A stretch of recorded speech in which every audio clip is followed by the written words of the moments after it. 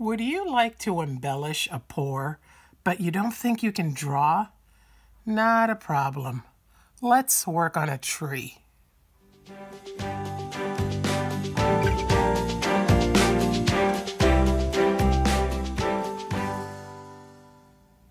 Hi everyone, it's Miriam with the Y from Miriam's Nature. This is part 1 of a 2-part series. 2 videos back, I showed you how to embellish a pour and turn it into stones. In this series, I'm going to show you how to make a tree. Now, don't panic if drawing is not in your wheelhouse. You don't need any drawing talent or skill, I promise. I found us an easy solution. Now, before we get to that, I want to show off the work of a couple of people who watched the stones videos and made stones of their own. I thought it was so kind of these talented artists to post their work in groups they belong to and mention me as their inspiration. We YouTube video makers appreciate that type of acknowledgement more than you know. And I want to really thank these 4 also for letting me share their work with you. Now, I'll be periodically showing you work from other talented artists like these 4 ladies. If you'd like to maybe see your work in an upcoming video, tag me on Facebook when you post something you learned here. And also join my new group, Miriam's Fluid Art Tribe, on Facebook, and post what you do there. You never know, you might be on Candid Camera. Oh wait, no, that's another show. Wait, no, you might be in a fluid art YouTube video. Yeah, that's it. That's what you'll be in. Now to the pour for our tree. Like the stones, I want my tree to look like a tree that had a dirty pour dribbled all over it. I want my tree to be brown and tan, so for my colors, I'm going to use DecoArt Americana. I'll use light buttermilk, warm beige, true ochre, honey brown, burnt sienna, and burnt umber. For my substrate, I chose a piece of MDF and I've taped the back edges to protect them from drips, and I've gone ahead and gessoed the front. Given that I'm going to be using browns mostly, I probably didn't need to worry so much about the color showing through, but I like to protect MDF because it can warp. It probably won't, but you know, better safe than sorry. I'm going to be using DecoArt's pouring medium to thin my paints, and I'll be using OGX's coconut milk hair serum as my cell producer. Now, DecoArt recommends starting out with 1 part medium to 1 part paint when using paints of this consistency. And the fact that Americana is a well-pigmented paint, I'm going to change the ratio to 1 part paint and 2 to even 3 parts medium. We'll see how that goes.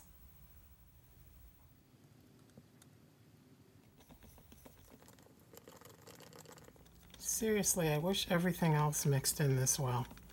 And what I really can say is that that ratio of about 1 part paint to roughly, I didn't really measure, I eyeballed it more, to 2 parts medium, I have the perfect consistency. So no water needed, I'm there.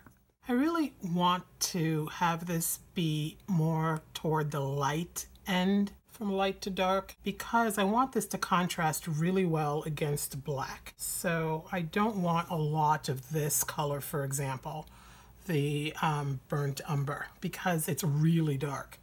But I do want it to give some definition to some of the cells, so I definitely do need a dark in there as well. I am definitely going to need a 2nd cup of the buttermilk. That's my lightest color, so I do want a lot of it. It is really almost silly how well this medium mixes into paint. It's like mixing water into water. It really loves paint and just wants to blend with it without any difficulty. There are no lumps ever, nothing. It's just...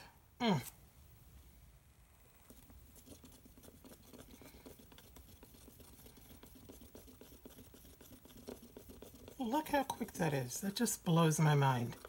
I let that be real time so that you could see. It's just shocking to me. Every time. I never get tired of it. Ugh. I mean, really, it's almost done. I mean, just out of force of habit, I will mix for a couple of minutes because that's just my precaution to make sure that the paint is really well mixed. But I'm really reasonably sure that it's already well mixed, but I can't get over that. The warm beige is feeling a little flesh tony pinky to me, so I think I'm going to add ochre to it just to warm it up even more. Yeah, that's more what I was hoping for. Now, Americana probably has this color already because they have the hugest selection of colors I've ever seen, but I did not get that. And then a drop or two of dimethicone to encourage a few cells, then stirred in really well. And now that it's all mixed into my colors, I'm ready to make my dirty cups.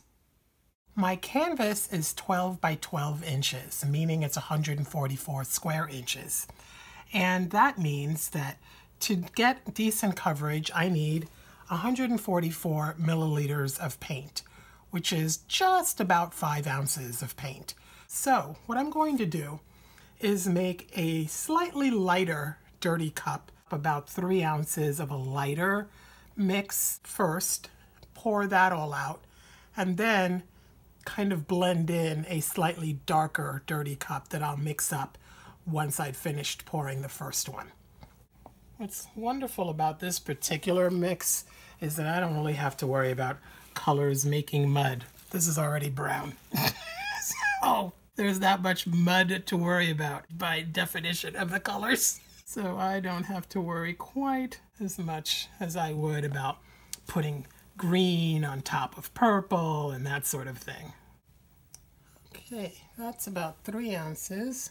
I'm going to stop there, pour this, see where we end up, and then what I need to mix up for the rest. All right, I have a pair of gently used gloves on, and my substrate is out, and let us do this. So my plan is just to sort of pour back and forth this way and just to get paint down on this canvas. I don't want to go all the way to the edge because I want to be able to tilt. I see cells coming up, so that is certainly a relief. And now that I've got that down, I'm going to use the same cup to mix up another cup that has more of a dark palette, less of the light color. And since the last colors in are the first out, I'm going to work sort of dark to light in making this cup and top it off with the lightest color. And I'm pretty sure that that is going to be enough to get us by. So now I'm going to continue the pour and get some of the darker colors here. So I'll definitely be tilting that way. Okay, I'm going to leave some in the cup in case I need to fill in anything. And let us get our tilt on now.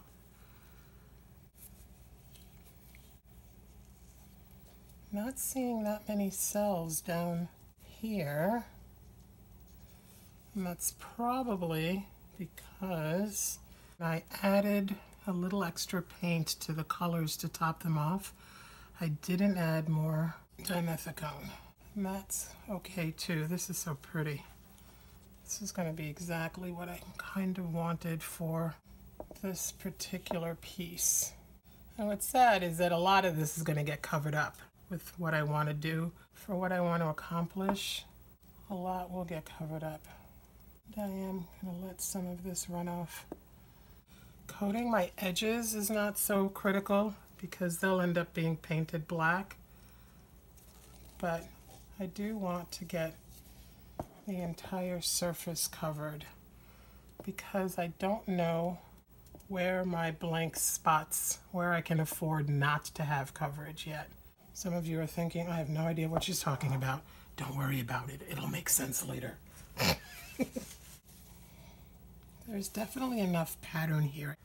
And still got a little pore here. Fill in this corner.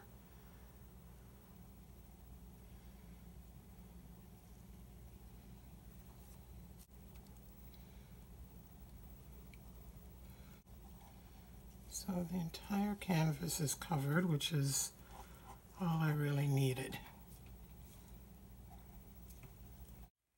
Overall, I'm really happy with this. I'm happy with all the texture. I love the marbling, and I think it's going to work perfectly for what I have in mind. The only little thing that I want to do something about is this area right here is a little too solidly white. So I'm going to fill that in a little bit. Right here, that white patch for what this is going to be will not work. I mean, for me. So I'm just picking up a little bit of color off the side with a little bamboo skewer. And I'm just going to write in the white with that color just to sort of darken it up a little bit.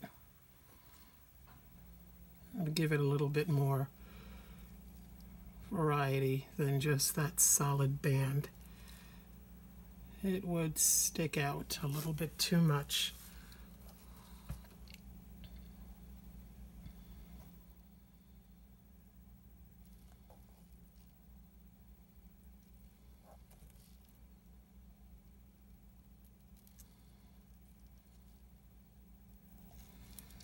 Yeah, much better.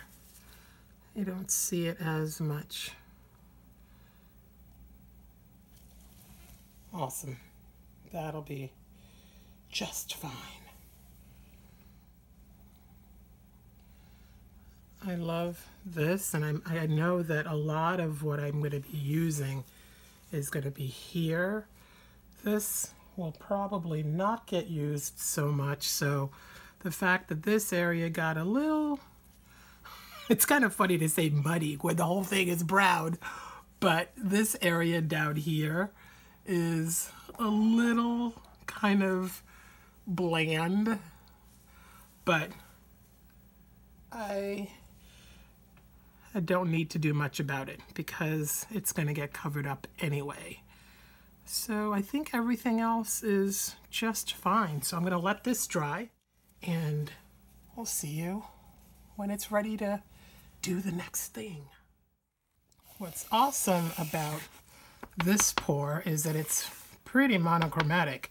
So all the wasted paint can be gathered up and saved because it'll be a nice color. So I'm going to do that.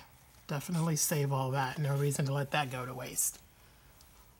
This dried beautifully, and I've gone ahead and cleaned off any spots of dimethicone residue. I do that by wiping down the painting with a damp towel and a little dish soap, and then I wipe it down again with the same damp towel with the soap removed. Okay, let's make our tree. Oh, wait a minute. This is supposed to be a cliffhanger. What kind of tease would I be if I told you the secret to the tree now? You can do it. You can wait until Sunday to find out how we make the tree. All right, so subscribe if you haven't already. Share this with your friends and give me a thumbs up to let me know that you're looking forward to part 2. Go let your creative natures shine. See you in 2 days. It won't be so long. Bye now.